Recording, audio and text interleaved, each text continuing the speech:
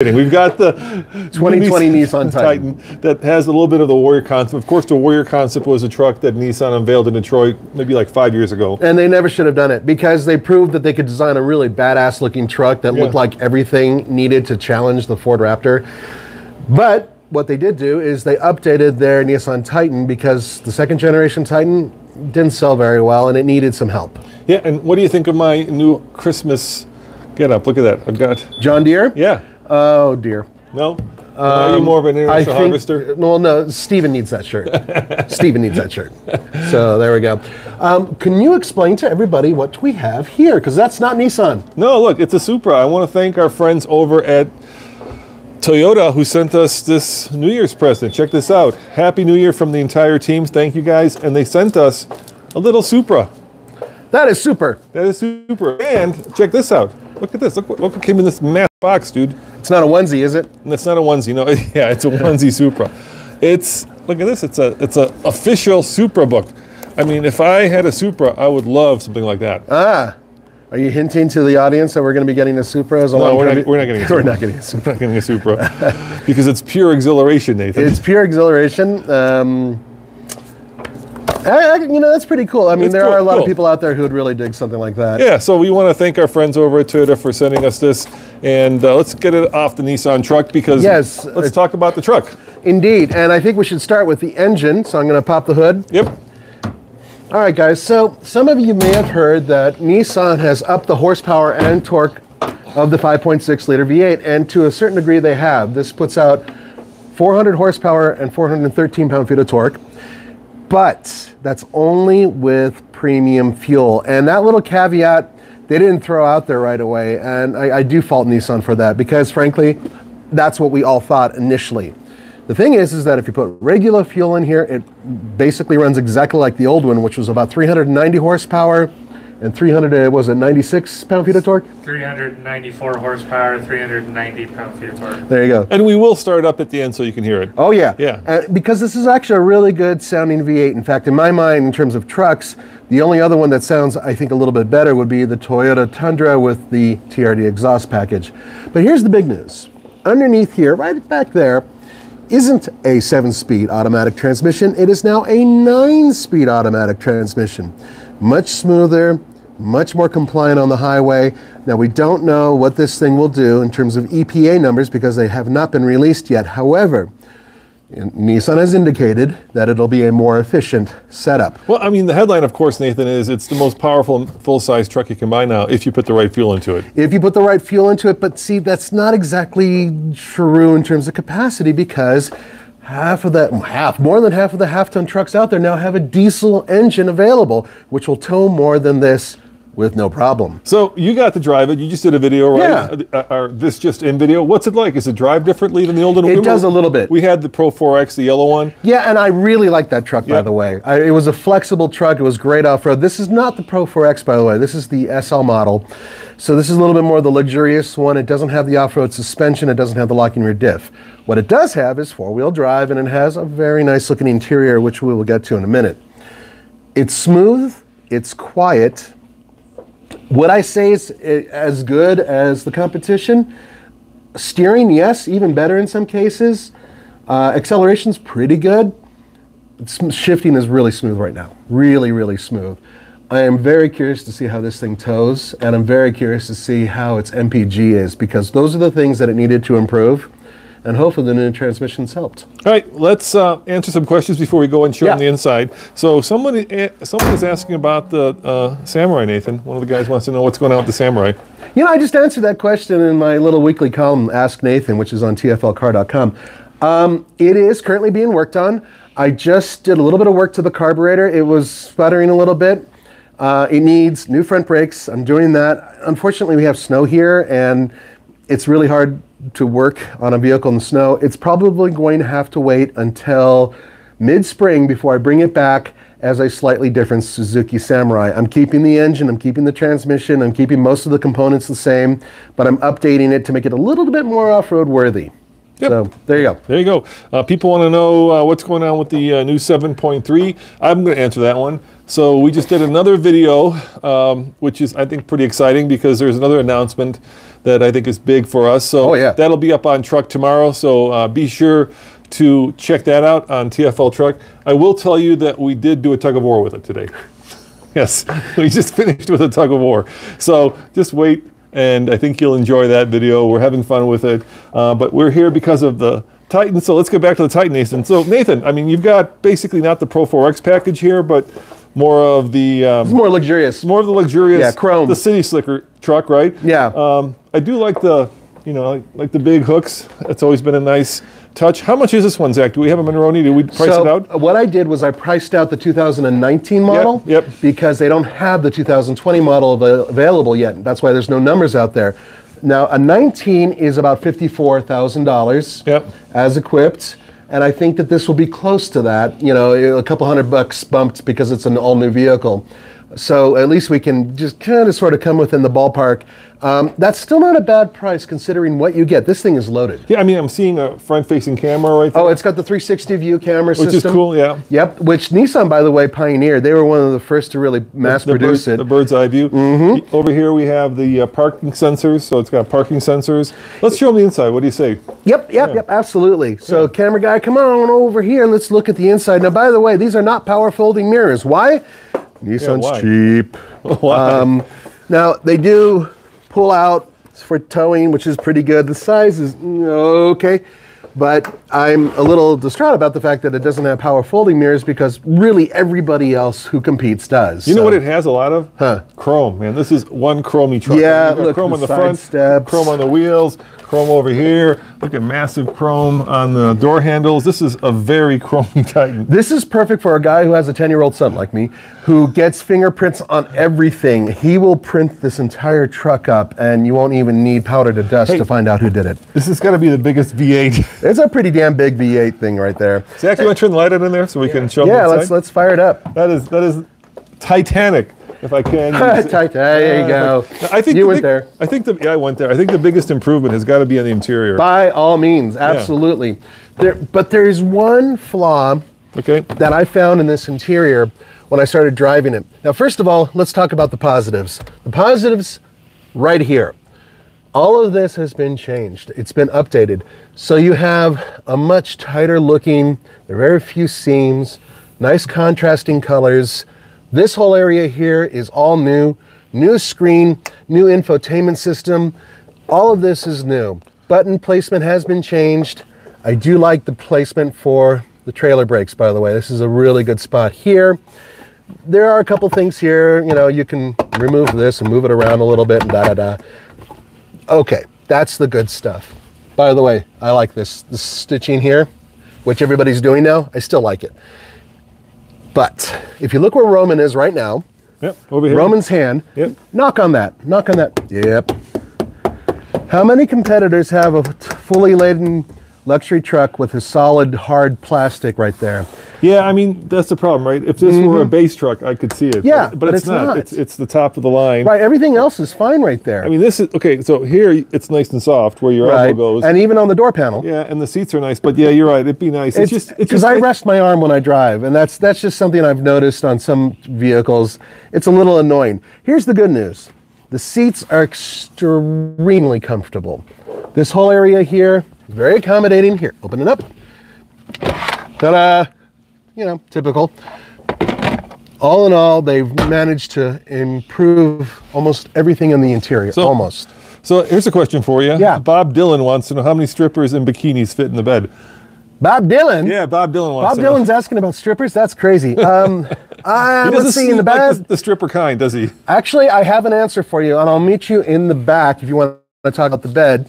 But we do want to talk about the back seat first. Let's talk about the back seat. Okay, let's see what the back seat is. The other thing while you're showing in the back seat I can talk about is, of course, safety, right? Nissan has now doubled down on safety, which is great. So every Titan comes along with, the basic safety equipment. So you have things like blind side monitoring, you have backup monitoring, you have autonomous braking, you have, a lot of great stuff that they do it standard now, right? Yeah, standard, almost every car in Nissan, in fact, I think every car in Nissan's fleet has that safety shield.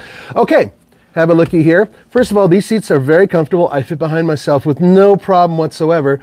But I do like this. This is very easy to configure. Boom. And there's, this is a locking section, which I do not have the key to, but basically, if I did have the key, I could put stuff in here. Can you see that, Ian? Lock it. Boom. It's just under there, nice and safe. And it's your gun cubby. Or whatever. Whatever you choose to put in there. I do like the fact that they have ports, air conditioning, all that stuff back here. Once again, for the class, it's not a big deal because everybody else is doing it, but I'm really glad that Nissan's doing it as well. That gives you guys more stuff for the money. It is a very versatile vehicle. Yeah, it is, and that's what I liked about the last one. But let's go in the back. We were talking about strippers and stuff. And the other cool thing about this truck, of course, it's built in Mississippi. It is. Yeah. Good old Mississippi truck that we got here. Now, where you are, Roman, you do have a plug-in just below where you Let's are. Open Zach, can you open the? You can There, show. I got it. Yeah, thank you. So there's a And while plug. you're doing that, Ethan Wood has a comment saying he watches the show whenever he can. Hey, Ethan. Hey, Ethan. His 4-year-old son watches as well, and at least twice a day goes around and says, "Power wagon don't care." Power wagon don't care. You have an awesome son. Not even my kid does that. He won't do it for me. You know what I like? I like these little LEDs up here. Those are pretty cool. Yeah, and there's splash LEDs right here too. Yeah, right there. You can see them. Yeah. And it fills up the bed. It's pretty nice. Over there is your plug-in for trailer. Yep. Here's the power outlet. There it goes. There it goes. Yep.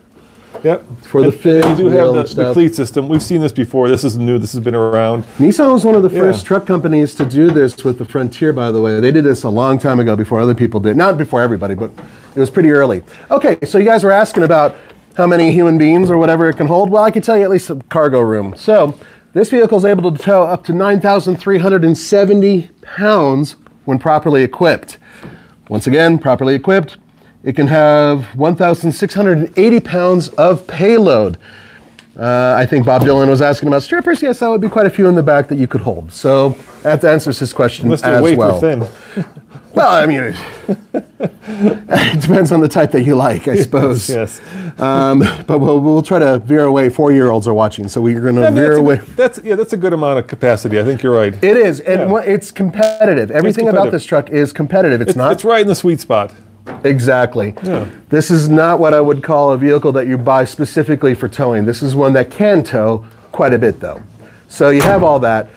Once again, I prefer the Pro 4X because it has all the off-road stuff. I actually think that the Pro 4X may give you a better ride as well with that suspension, but that I'll have to verify. I do like this kind of diamond plate-like. It's plastic, unfortunately, but it is nice design. I like the fact that we have our towing electrical right where you can get at it, right where it doesn't. Yeah, it's in a good spot. They've definitely. It's better than having it right to. And the safety chain hookups are also in a good spot. And they're good size. And they're good size, so they're easy to get to. If you're going to put a D-ring on there, it'll work fine. Overall, I like these taillights. These, of course, are new as well. You know, LED. I think now a little bit more of the warrior look. Once again, they were definitely going for that. So, you know, they've made a lot of improvements to the exterior of the truck and the interior of the truck, transmission. Those are the main things. We don't know about overall performance quite yet, but we are going to get there. We're going to be doing quite a few tests with this truck. And also, actually, we would like your input, see what you guys want us to do with this as well. Within reason, Roman will not let me take it up Cliffhanger 2.0. Especially not the non-Pro 4X. No, the non-Pro 4X one, which we've done with the Pro 4X, by the way. We've taken that one up there, and it did really well. Hey, Nathan, come on up here and let's answer their questions. We got a whole bunch of questions coming in, so here are some seats that we can sit down on. I got it. You got it? And let's answer the questions. Okie dokie. Yeah, fire away. So, you know, Nissan is kind of, as you know right now, in a very difficult spot, right? Oh, they are having... Their CEO just quit. He was the guy who was going to turn it around. He managed to stay about a month before he also left. That did not last long, yeah. Yeah, so they're really in a tough position. So it's good that they're staying with the full-size truck because I think there was a realistic chance that Nissan would walk away from the full-size truck market. So I'm really happy because, you know, I think competition makes the breed better. Yep. And there's a lot to love about this truck. There is, and the thing is, for those of you who really cannot afford a $75,000 truck to do the basic things you needed to do, you can get a truck for a lot less with almost all the same equipment from Nissan. And that's something to keep in mind. I mean, these are well priced, and I think they're really well made trucks. Yeah, and you know, there's a lot to be said also for how trucks are sold, right? I mean, you know, we're talking MSRP of potentially 55,000. We don't know, but you know how that works in the real world, right? I mean, it's pretty easy to get at least a couple grand, if not $5,000 off. I've heard stories about Nissan Titans being sold for way under MSRP, like 20% in some cases. So we don't like to talk about that because obviously that's an individual thing. It depends on your ability to bargain. And it depends on the time of the month, of course. The time of the year. You know, there's just a lot of factors. But for value, you're getting a lot of truck. I looked at a few used ones recently. I'm still trying to convince my wife that we can get a full-size truck, and she keeps saying no. And I've actually looked. I love the first generation Nissan Titan. Something about the way it looks and sounds is just kind of awesome. But she wants something that's mid-size. So. Somebody's saying this truck can be had with discounts for about $45K. I wouldn't disagree with that. I wouldn't disagree with that either. Yeah. You know, the proof is in the pudding. It depends on who you are, the time of the year, and all that stuff, and on where you are too. By the way, Mitchell Martin was asking about the rear axle ratio on the 2020 Titan. It's gone up. It's now 369. Yeah. With that new 9-speed automatic transmission, the old truck was a 293. And I don't think there's any options for that either. I don't think you can get a different rear end either. Nope, it's the same regardless of which Titan you get. Right. And you know, let's talk about that because that's one of the things that the Japanese don't do well, right? I think there are now 6 engine options with the Ford F-150. The same thing with the Silverado, right? Right, tons. Yeah, here, I mean, you better love it. It's a good engine, but that's all you got. In fact, they got rid of the V8 diesel, which was available technically this past year. Yeah, it's gone. Yeah, they do have the XD still, but the big difference between this truck and the XD really is the frame. Same axles. I think that was confusing too, because for a long time I think people thought that the XD was the 5-liter Cummins. It wasn't. No. It was just a bigger, heavier truck. Right. So they have simplified it and they have made it, you know, a little bit easier. I think that's probably a good thing. I think so too. You know, Nissan made a big mistake when they introduced the XD first, and then they brought in the half-ton. Could have done it the other way around, because in my book, the half-ton's the way better truck. And we wouldn't, you know, be us without talking about the Frontier, because I'm sure people are wondering about the Frontier. It's one of my favorite trucks. I'm sure it's a great little truck. It's yet again another truck I've been looking at. The thing about it is that right now, nothing official has been stated other than Nissan says yes, there will be a new one, and it is coming out fairly soon. We could guess. We could guess that we might see something at the Chicago show or something like that. So we got invited to the XD program, and Steven's going on that. And then in the invite they said there will be an announcement about the Frontier. So I'm hoping that they actually unveil something. Because when is that? Do you know? It's like in 2 weeks. In 2 weeks? Yeah, it's coming up next month. So 2 or 3 weeks. So we'll know more news soon. My boy, Steven, will take care of you guys. Yeah, so stay tuned for that. If there is a new Frontier, we'll be the first. Because you know there's a Navarro, right? Oh, yeah. And the Navarro is basically the Mexican version of the next generation. And actually overseas version, too. Yeah. The thing is that Nissan says it's not going to be in the Navarro. So I think it'll have a lot of similar components, and it'll share components, but it's supposed to be different. So we'll find out. Yeah, and the mid-size truck market is red hot right now. Oh yeah. You can't shake a stick without seeing a mid-size truck get off a lot. Be that a Ranger, a Colorado, or possibly the Ram Dakota. We're hearing rumors once again about them maybe doing that. Yeah, or a Tacoma. All right, any other questions for us? Here's a question that's floating around the live chat. Yeah. Titan or Tundra? Ooh, good question. Okay, I actually have an answer. Okay. If you're thinking about off-roading and you actually want to go actual off-roading, the Pro 4X is a slightly better choice than the TRD Pro. The rear diff. That's why, the locking rear diff. And I love the Toyota Tundra. Actually, we just did a video, Andre and I, talking about it, and the fact that it still has some relevance. But the bottom line is that it's got a lot of old stuff in it. At least the Titan is refreshed and newer, and it's got newer components and a much better infotainment system too. And I like good stereos, and this has a really good stereo. Hey, we got to ring the bell, Nathan. We got a donation of $10 from ding, ding, ding. Yeah, Red 7188. He's asking, was a Ford dealership that they had to use 2017?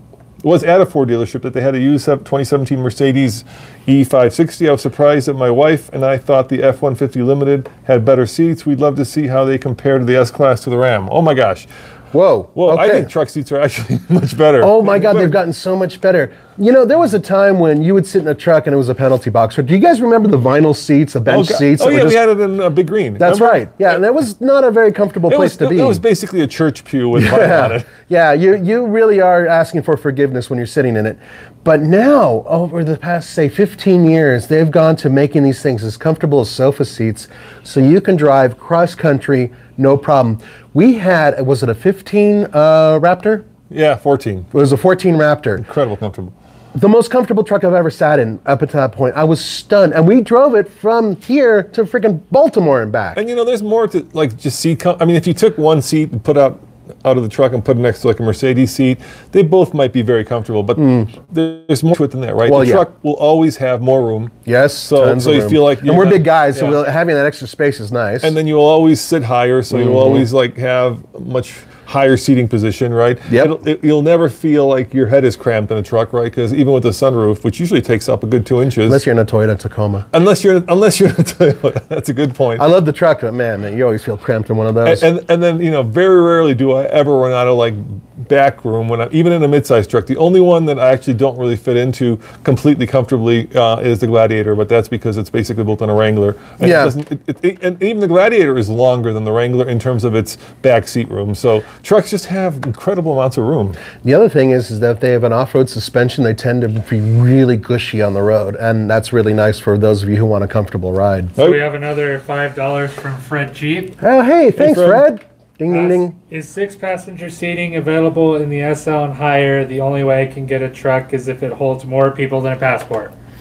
Actually, Ian, let's show them the interior one more time. Go have a look at the interior.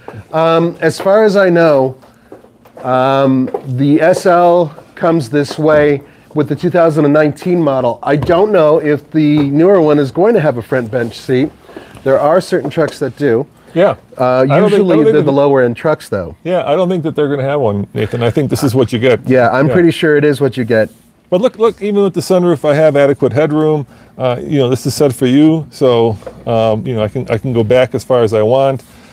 It's just a very comfortable truck, and I do love this big screen, right? It feels much more modern. I'm not sure I love this wood. I think it's an applique. Yeah, it is an applique. They wanted to break up the image, and I don't think they wanted to use like a fake plastic metal.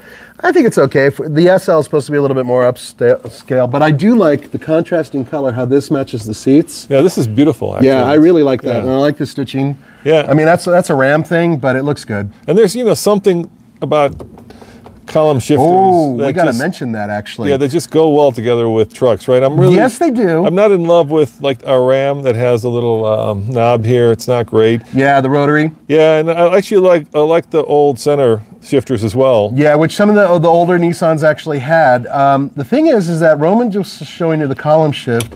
The thing is that when this thing, you're actually driving it and you put it into gear, it's very light to the touch. And some people really don't like that feeling. They want to feel clink, clink, clink, and it's more like, and it just drops really quick. It might have to do with the new transmission setup. I'm not 100% sure, but it's very soft, and it takes a while. Actually, I can open the garage real quick. You can start it up and actually demonstrate. Yeah, let's do that. What do you say, Roman? Yeah, I'll start up. But you know, one of the things that hasn't changed, unfortunately, is this. Look how wobbly that is, Nathan. Yeah, it is wobbly, and it's also very plasticky. Yeah. All right, well, let's start up and see what this sounds like. We did a video with the ExhaustKnow, but the Nissan came to me and said that wasn't the final version. So this obviously... This is the final version. All right, here we go. Starting it up. Here, I'll... Let me smell it! You ready? Yeah. All right.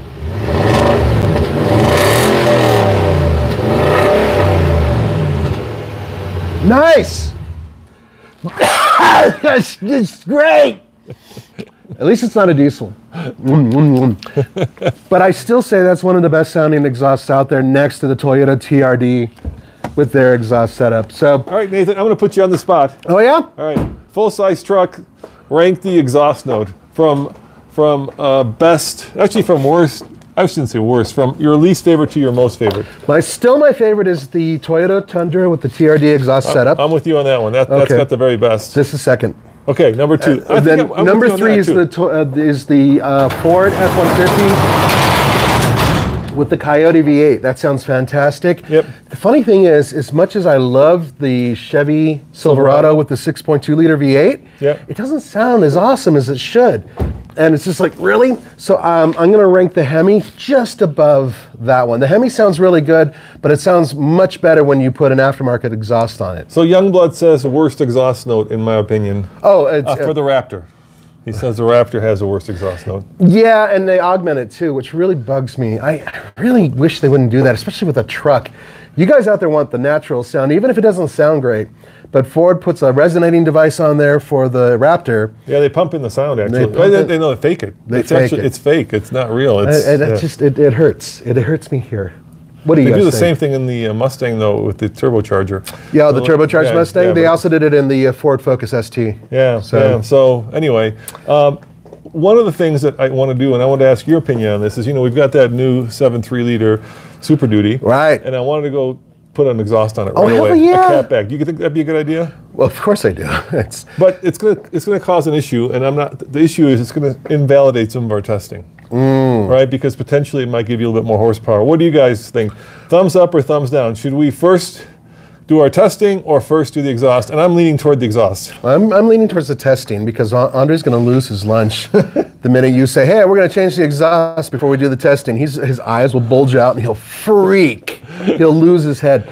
I think how much will the testing invalidate the results? I mean, it's just a catback exhaust, right? It is just an exhaust, and a lot of people are going to do that, but the other side of it is people want the actual hard numbers, and because this is a heavy-duty truck, those numbers are not required to be printed, so we'll find out what those numbers are. Perhaps we can take care of that all in a couple weeks and then put on the exhaust. Oh, I've got people, half of them saying test first, and Mitchell Martin saying exhaust, Austin Campbell is saying exhaust, Christopher Tucson saying for testing first, exhaust first. It's split right down the middle here. Okay, so if you have comments that you want to email, send them to Zach Karov, info@tflcar.com, and we can come up with voting through that. Right, Zach? I'm honestly with the half that's saying do the exhaust, because the precedent's been set with the TFL Ram Rebel, which sounds awesome. It did sound awesome. And somebody wanted to know how much towing capacity it has, just under 15,000 pounds. What, the Ford? Yeah, Ford. 14.7. Hey, Bobby Murphy says $25 and Happy New Year, brothers. Can't wait to see what comes in the new year. Thank you, Bobby. Very much appreciated. We got a big new year coming. We've got we got great project trucks and project things happening. We've got a lot of adventures that we're scheduling. It's going to be a crazy and awesome year. Andre's getting a new haircut for you guys. It's going to be great. And Bobby, for $25, you also get a TFL hat. So send Zach an email at ask at TFL Truck with your address, and we'll send you a hat. So thank you very much. And we still have those sweatshirts, right, Zach? Those are $99. Yes, we do. We have a pretty big box of them. Yeah, those are $99 now. We've just reduced the price. So if you want a TFL sweatshirt for the holidays, $99. And most of that money is going to go into helping us produce better videos and put an exhaust on our Ford. Maybe put an exhaust on our Ford. I still haven't determined what to do, because if you get it wrong, it's going to be really droney and not good. Oh, we'll get it right. Yeah. Not to worry. Sure, we know the right people to talk to. Yeah. Yeah, we'll be fine. All right. Any other questions before we close out this edition of What Car or Truck Should I Buy? Yeah, I have a couple of prepared questions. Okay, the let's hear first one from the comments. ZR2 for the money, gas or diesel? Well, it depends. I mean, what if he works and he does something where he tows all the time and he goes long distance? Then diesel makes sense. A friend of mine actually has his own little gardening business, and he constantly is towing 6,000 or 7,000 pounds, and he's moving all over Denver and Boulder, Colorado. So he puts on something like 60,000 miles a year minimum. Diesel makes sense, but if you're just a day-to-day driver, I think gas might make more sense. That Chevy 3.6 is proven.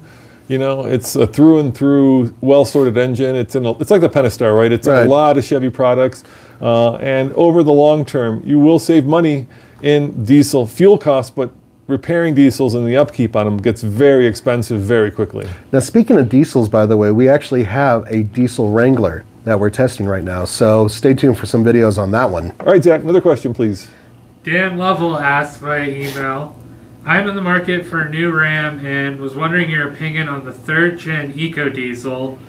Do you think it's improved and worth buying, or do you think the Hemi is still a better buy? Well, Roman sort of just answered that. The thing is about, once again, if you're going to go a long distance and you want a little bit more range, the diesel's obviously the way to go, but the Hemi otherwise, right?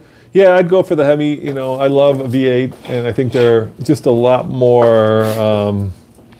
better for full-size trucks. If I were getting anything else but that 7.3 in a Super Duty or a heavy duty, I'd probably get a diesel. Right. But full-size trucks, I'd still get a V8. And you know, obviously the question is, are they going to be problematic? Because the last ones were. We don't know. It's too early. We don't know. It's way early. You know, that EPA thing didn't happen until maybe 2 years after those were on the market, and by that point, you know, it was too late. So one of the reasons we're buying trucks and keeping them for a year is to do more reliability testing, right? You guys keep asking us what truck should you buy based on its reliability. And I think that's why, I'm going to hate to say this, but I think that's why, you know, the biggest blowhard on YouTube is so popular. I'm not going to say his name, but you know, this person says that they know about reliability. I don't necessarily agree with that, because just saying it and actually testing it are two different things. And right. We want to put numbers and data and facts behind our opinion. And real world testing, too. Yeah, and not just like blah, blah, blah, blah, blah. That's what I think, right? So the bottom line here, I think we can get to, is the fact that there are some trucks out there that have proven engines that have been used for years and years and years, and you can really find out what those numbers are. Newer engines, bottom line, we don't know for sure. A lot of people don't know for sure, because long-term testing, EPA numbers, all those things, in some cases, aren't even out yet. So something to keep in mind. Thanks to Big Ben, $1.99 donation. Oh, thanks, Big Ben. Appreciate it. Thank you very much. But yeah, so we're just gonna, you know, try to put some hard numbers behind our latest truck acquisition, so that you guys know, you know, what our experience is. And even let's say, even if we do spend a year and we have a bad or a good experience with it, you know, it could go either way, right? That doesn't prove a lot, because it's just one out of tens of thousands, if not hundreds of thousands. That's right. You have to take everything with a grain of salt, guys. And keep in mind that no matter where you test a vehicle, be it at sea level, there could be issues. If he's tested up here, there could be issues. There's so many variables. But we will give you our honest opinion, and we will give you the honest numbers. There's no reason for us to fudge anything. Yeah, I mean, one of the things we always do is we're transparent, and so you know exactly what we know. All right, guys, well, thank you for joining us for this episode of What Car or Truck Should I Buy? And hopefully on Friday, come back when we get the old gang back together again. Actually, it'll probably be you and Kent, because Andre's on vacation. Okay. So they're going to get Andre and Kent, or me, Andre and Kent, or Kent and me, or somebody. We'll figure it out. We'll make it work. We'll make it work. We're just happy that you guys are here. Zach, any final questions before we say goodbye? Big Ben 1971 did a $10 donation. Thank you, Big Ben. Thank you. Ariane Galloway, $5. Thanks, guys. Purchased my 1794 Toyota Tundra because of you, gents. Oh, wow. Okay, far out. It'll last a long time. See, that truck we know about. I also purchased my Audi A7 because of you guys. Awesome channel. Ah, far out. Congratulations. And to everybody out there, I wanted to say in advance, Happy New Year, Happy Holidays, all that stuff. Please be safe out there. People are psychopaths on the road, as you know. And Roman, anything else to add? Well, apparently we're sellouts, Nathan. Oh. Because Scotty is right every day. That's what this comment is. Okay. Yeah. He's right every day. All right. That sounds good to me. You know what? Enjoy. Yeah. Yeah. There you go. Thanks for watching. Remember, come back to TFL Truck for more news, views, and of course, real world, honest reviews. See you guys next time. Bye-bye.